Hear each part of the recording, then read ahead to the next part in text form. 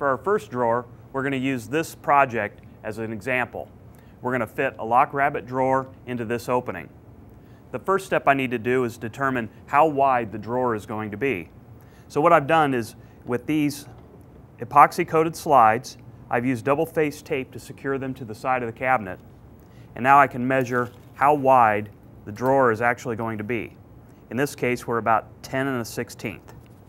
Then I need to count for the depth of the drawer. So I measure the depth, and I'm measuring 13 1/4 inches to the face frame. We're going to be applying an overlaid drawer face, where the drawer face totally sits in front of the face frame. So 13 1/2 inches, we're going to take 1/4 inch away from that to account for a little bit of room at the back of the cabinet. So our drawer box is going to be 13 1/4 inches deep. Now for the height of the drawer, I typically like to allow 1/4 inch under the drawer and 3/4 inch above the drawer when I'm using drawer glides. It's just a nice rule of thumb to go by, because you're able to just make the drawer 1 inch smaller than the opening. So in this case, we'll make 4-inch tall drawer. So I've prepared some 1/2 inch material, 4 inches in width, and we'll start making the dado cuts for creating that Lock Rabbet joint. We have our fence set up so the distance from the outside edge of our tooth to the fence is the same thickness as our stock. That will allow us to cut 1/2 of the joint. As we're going through the next steps, we'll be fine-tuning that fit. So now let's make one more test cut.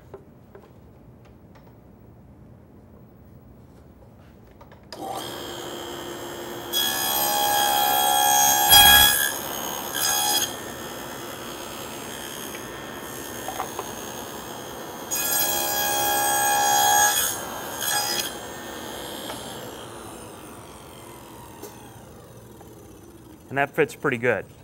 We're satisfied with that cut. What I'll need to do is move my miter gauge extension back.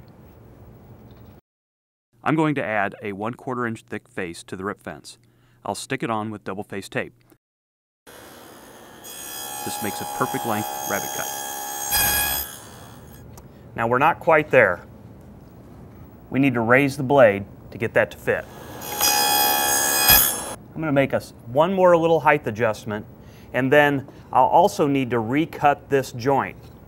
Because I've changed the height of the blade, that will make this cut deeper, and everything will come together. So I'll make one more adjustment.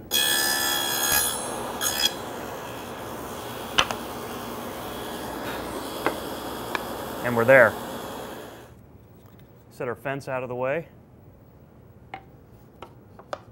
Move back over. And we're recutting the same joint, so I'm comfortable with not cutting a new end.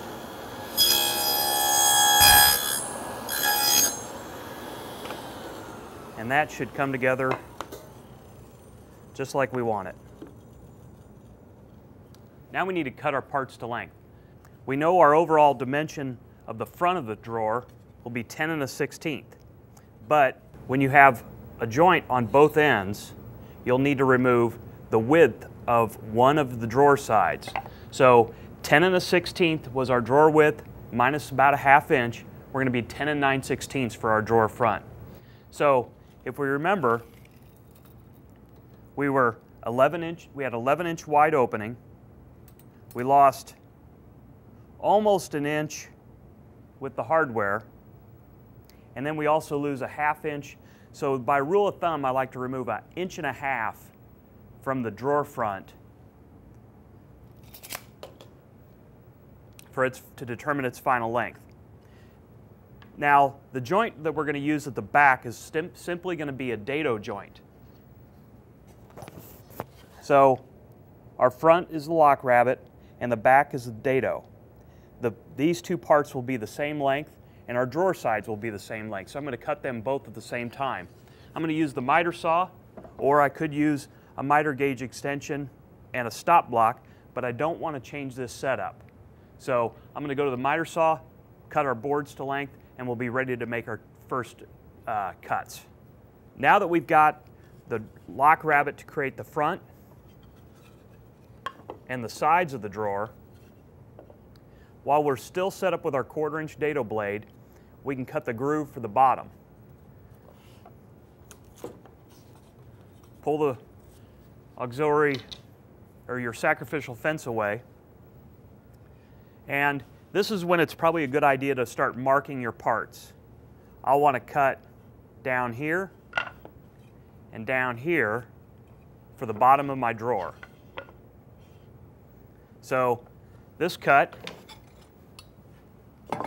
is just a rip cut on the sides.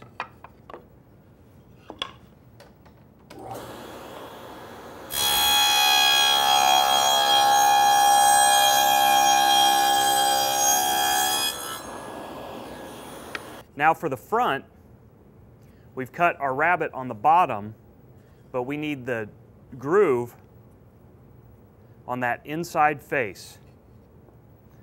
So we'll make that cut.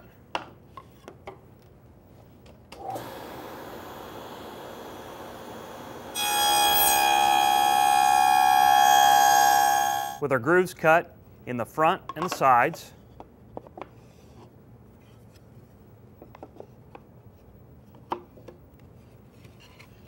we now have a place for the bottom.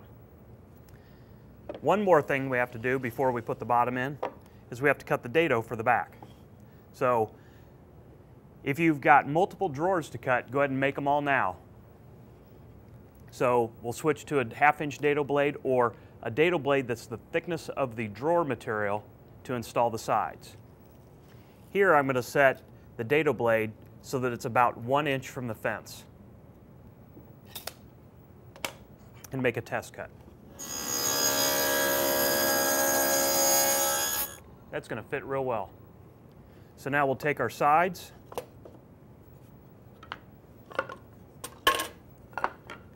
and on the inside face of the drawer side, we'll cut the dado at the back. So we've got here's where our front will attach, and now we're making our cut for the back. Now let's check our fit. I got a piece of sandpaper. If I need to, I can do a little sanding just to make sure everything's fitting up right. There we go. Nice fit.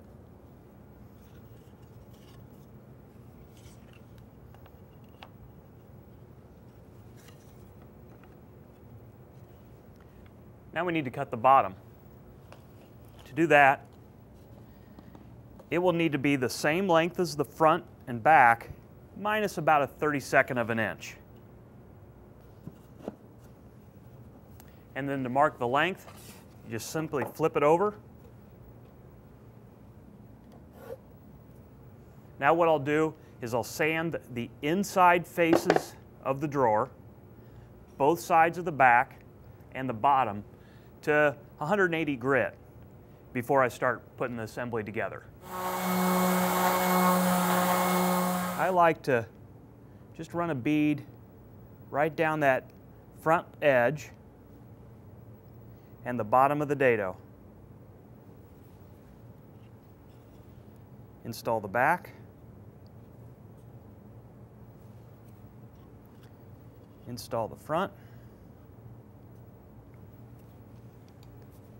Apply glue up here. The reason I don't apply it in the dado is if I put the glue here, when I flip it over, I got to worry about it running all over the place because I've got 2 joints that I've got to line up. Make sure everything's down tight.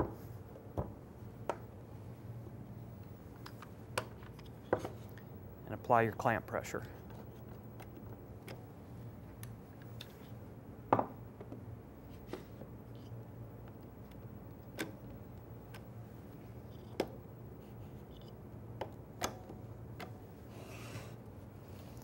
If everything's been cut square, these should be equal dimension across the corners.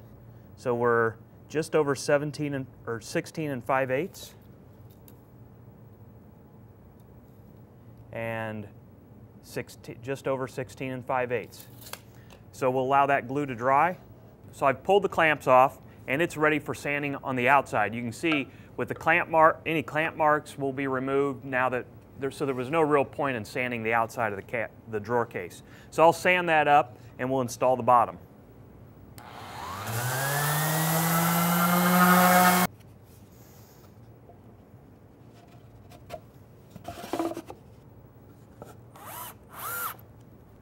With the drawers assembled, I can install the drawer half of the slides. They simply screw to the bottom of the drawer, flush at the front. Now I need to put the drawer glide inside the case. In this example, the side is offset from the face frame, so I need to make some fillers. To do that, this is a 1/4 inch. I'm just able to use some 1/4 inch plywood, but you'd want to mill it to whatever thickness you need. And that can be just installed with double-face tape. When we install the glide, we'll screw through the filler strip into the side of the cabinet, and that will secure it permanently. And we'll line it flush with this rail.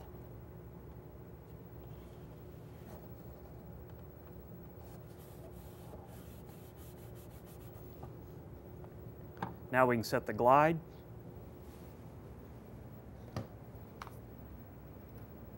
I just set the glide right down on top of the rail and set it flush to the front.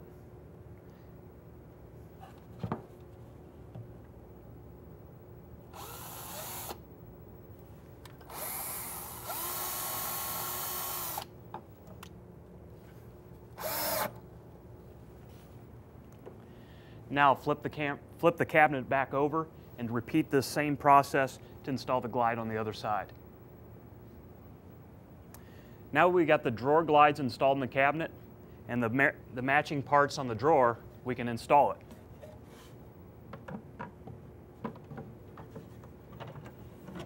it. Nice flush front. Now we need to start thinking about the drawer face. We talked about we're going to do an overlay drawer face.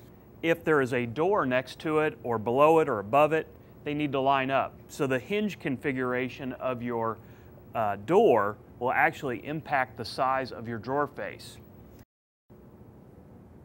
You can cut a lock rabbet on the router table too.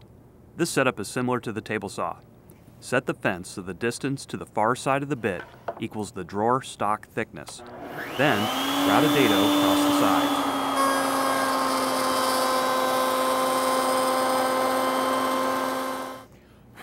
Attach a 1/4 inch thick fence behind the bit and rabbet the ends of the drawer fronts.